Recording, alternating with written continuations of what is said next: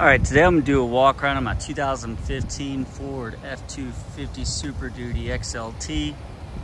It's a gas burner, 6.2, two-wheel drive. Has LT tires all the way around in really good shape. They're Continental. Nice bed cover. Tow package, of course. Bed liner.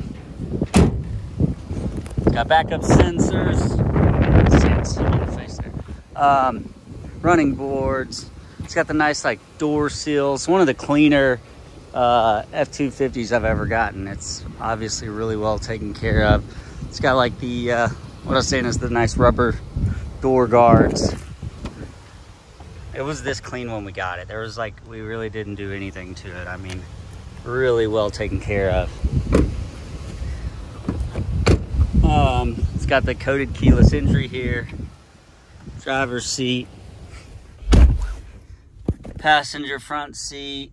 I'll get some pictures in the shade. It's got your little cell phone holder there, USB and auxiliary. AC works, so you can hear it. I didn't prove it works, but only 63,000 miles. 63,194.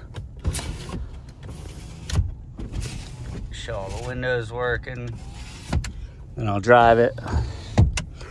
I don't know if I said, can't remember if I said that it's got the light truck tires. It's got the rain guards over the windows, tinted windows. Got the nice little tinted strip in here.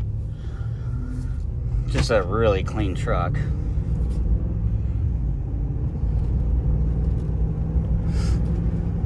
Clean title, of course.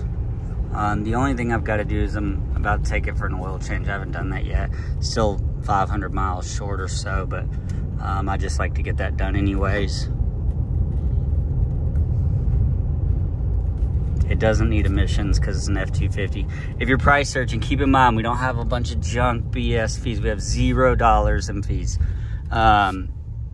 If you're a Georgia resident, we have to do your taxes. That just goes to your local county tag office. We don't get a penny from that. Other than that, the price of the vehicle is actually the real price, unlike every other dealership in the country.